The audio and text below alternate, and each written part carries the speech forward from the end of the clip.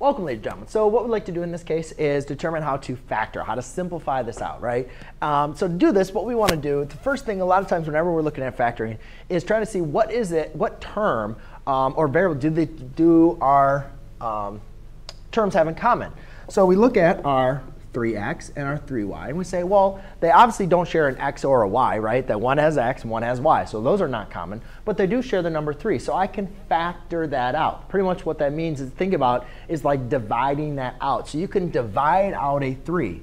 So if I divided, pretty much think about this, dividing a 3 by both terms, right, you'd just be left with x plus y. But when we factor something out, we still want to keep an equivalent. It's going to be an equivalent expression.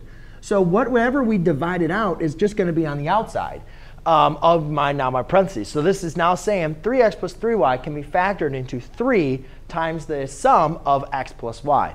And we can always check our answer just by applying distributive property again. 3 times x is 3x. 3 times y is 3y. So when we're looking into factoring, we're not changing the value of the expression. We're just changing the way that it's written. And we do that by finding common terms and factoring them out, or a lot of times dividing those common terms out. So there you go, ladies and gentlemen. Your factored form would be 3 times x plus y. Thanks.